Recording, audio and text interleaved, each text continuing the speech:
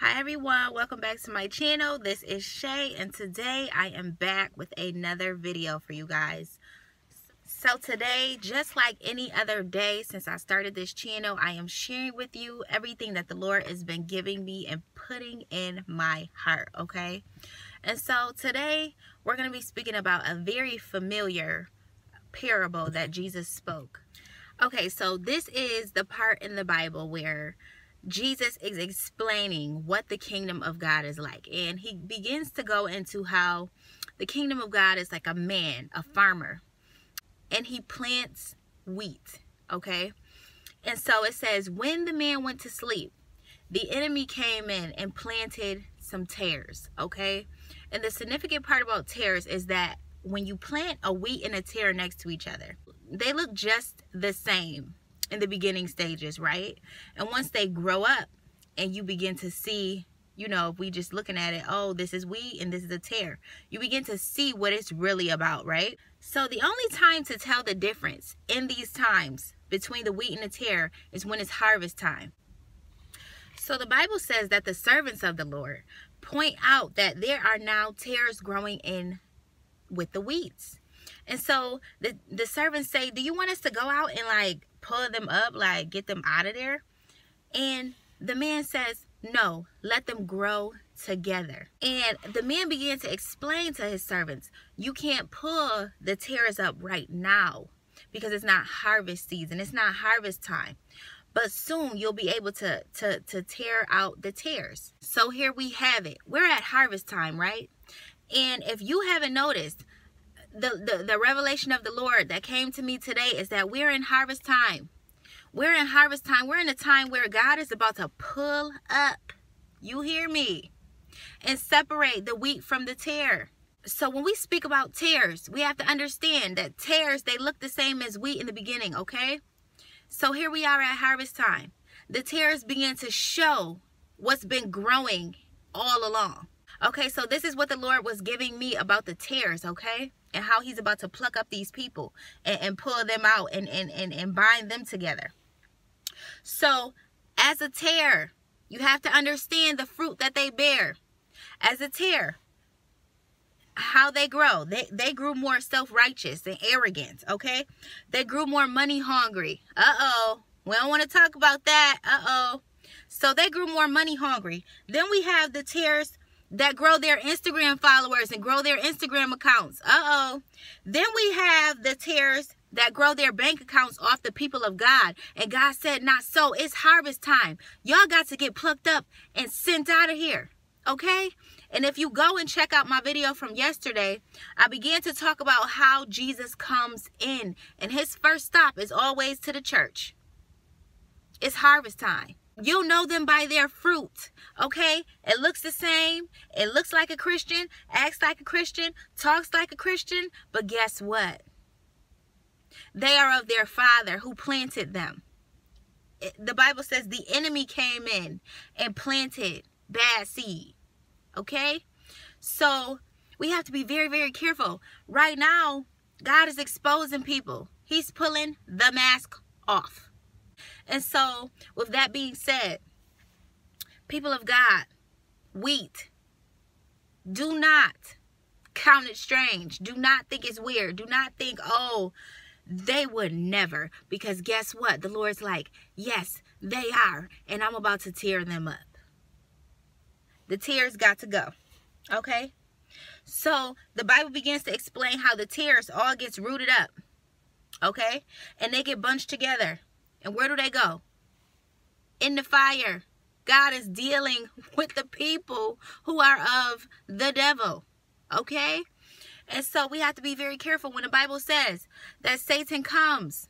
He himself can disguise as an angel of light. So if you think that Satan himself can transform, so can his demons. Okay? They can transform themselves to look like Christians, to act like Christians, to walk and talk like Christians. But on the inner parts, they are ravenous animals, beasts, so to speak, okay? And so the tares are being ripped up in this season. They're being exposed in this season. So do not think it's weird. Do not think it's strange. So let me just speak to give a word to the wheat really quick. Wheat. We are the people who actually really show the fruit of the Spirit. Okay? We fought hard to get here. We fought witches and warlocks to get here. Let me tell you something. We battled poverty and stress and understanding depression. And we've been in a wilderness for this. We are the wheat. Stay strong. Ask for discernment. Lord, I don't want to be heartbroken when you pull out one of the tears that I love. Always keep your heart and your mind fixed on Jesus. Okay, so that was just a word for the wheat. Let me just share this with you. Matthew 13:49. It says, so it will be at the end of the age, the angels will come forth and separate the wicked from the just. Okay, and in this parable, Jesus was saying the same exact thing. The people came to him. They said, Jesus, can you explain the farmer in the kingdom of God? And he began to go into the story that I just shared with you. And at this time, he switched it up and he called them the angels. Okay, his angels are coming down and sending forth separation from the wicked and the just. Okay, and it's called the coronavirus. You're going to see a lot of people's fruit. A lot of people y'all think are so holy, so spiritual. Guess what? God's like, guess what? They're not. I never knew them. You've been in ministry for 30 years and the Lord never knew you. Ooh-wee. It's harvest time. All right, so Matthew 15:8 says, these people draw near to me with their mouths and honor me with their lips, but their heart is far from me. What did I just say? I just said that. You're going to see a lot of people do not know the Lord. They do not operate in the Holy Spirit. They're preaching out of talent. They're preaching out of need of money. They're preaching for self-righteousness and self-gain, to fly private jets and things like that. So you have to be very careful in this time and in this hour. Matthew 15:13 says, but he answered and said, every plant which my heavenly Father has not planted, it will be what? Uprooted. And this just furthers what the Lord just said to me. Let me tell y'all something. I told you, I do not get on here of myself. Okay? You hear me? I have enough things to do to keep me busy. I have 2 toddlers. Okay? That's enough all alone. Minus the business and the husband and this and that and running around. But the fact that the Lord shared these things with me because he knows that I'm bold enough to say it when nobody else will. Your favorite preacher, your favorite pastor, your favorite this, your favorite deacon, evangelist, all of them people. If they're not sent by God, guess where they're going to be? Uprooted. Because it's a tear. You look like the thing, but you ain't of it. You are not of the fruit of the Spirit. Okay? So, I'm going to leave you guys with this. Matthew 15:14. They are blind leaders. They are blind leaders of the blind. And if the blind leads the blind, both will fall into a ditch. The Lord gave me that scripture. I was minding my business, flat ironing my hair, and the Lord said, no. Go over to your Bible. And what did I see? The first thing that I saw was Matthew 15:14. They are blind leaders of the blind. And if the blind leaders lead the blind, both will fall into the ditch. The Lord is holding people accountable. Okay? Holding people accountable in this season. So you can't be being led by leaders who are blind. It's time for you to open up your eyes. Ask the Lord to take the scales off of your eyes. Okay? Because you're now being held accountable too. So you mean to tell me that you've been going to church for 20 years and you still don't know that tithing is of the Old Testament and not of Jesus Christ? Hello? And I'm going to get, you know what, if the Lord will have me to do so, I'm going to do a series on tithing and how it's a scam. It's harvest time. The wheat, you are protected. It says that when the tares were all gathered together and put in a fire, the wheat were all gathered together and they were placed in the barn, in the owner's barn, safely covered in the blood of Jesus. Okay, we are safely covered in his blood. That's only for the wheat though. But if you playing and you acting, you gonna get plucked up and uprooted. Okay, so y'all better stop playing with God. Y'all better stop playing with the things of God, and y'all better stop playing with the real people of God. Let me tell you something. You are accountable for the ears of the listener. You are accountable, and their blood is on your hands. You can't just be saying whatever you want to say. You can't just be doing whatever you want to do. We have to get back to the place of fearing the Lord. Because that's what it's about. It's not even about us. This ain't about us. How dare we? Let me tell you something. It's harvest time. And my God is not playing with y'all. He ain't playing with me. He wasn't playing with me. Let me tell you something. I had to pass an extensive amount of tests back to back to back to back to get here. You understand me? And so I just want you to know that it ain't just y'all. It's me too. God's like, let me tell you something, okay? Because I know what I put in you, and I'm now calling it forth, okay? Because now I'm holding you accountable, Tasha.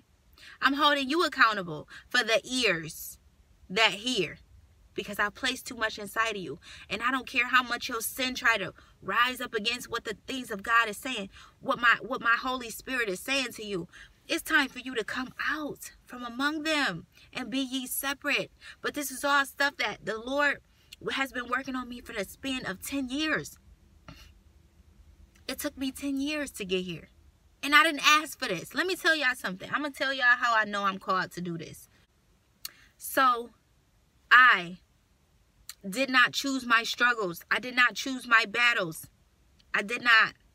Let me tell you something. The Lord had me and my husband and my family living in churches. That was not by accident. It was humiliating at the time for me. But I know that it was my purpose, because God got me. Listen, he was training me for this moment right here, to the point where I could come out and speak out against the negativity and the disgustingness of what is going on behind the closed doors, how they are deceiving the people of God, and how they are about to fall in judgment. Okay? And so I know that I'm called to do this. And can't nobody tell me different. That's why I'm here. That's why I have a big mouth. Had one my whole life. And God said, that's actually a gift. I know you get on people's nerves, but that's actually a gift. So for this moment right here, I'm calling out leaders. Not by choice, because I like to mind my business, but by assignment. It is my job and my duty to the Lord to call out the things that I see, and call out the leaders, and be led by the Holy Spirit. Okay? I'm no different than you. Look at me. I'm in flesh. And so I have to wake up every single day and kill it. Like, for real. Kill it. Because I'm just like anybody else. I could fall. Just like the people who God is calling me to. Just like the leaders that fell.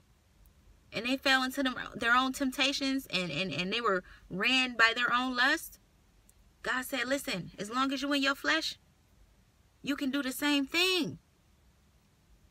I'm no different. People in leadership are no different. That's why we have to kill our flesh daily. We have to kill this flesh. It's no good thing comes from it. All right, so I hope that this was a really good word for you guys. I hope that you are blessed. Wheat, stay faithful. Tares, y'all better get it together, okay? Let me tell you something. I know that we serve a God who is mighty and just. And he is angry in this season. And he's coming in like a mighty rushing wind through the coronavirus. And the church still hasn't picked it up. How? How are we the church and we ain't picked this up in the spirit? You want to know why they haven't picked it up? Because the Lord came in just for them. Coronavirus is here for you. Okay? Because he's coming in and he's turning over tables. And he's flipping over bank accounts. Okay? Because as long as we're on quarantine and everything's shut down, that means that the church is shut down. And that means you can't preach your false tithing message. I am Shay, and I am out of here. And I'll be back with another video for you guys if the Lord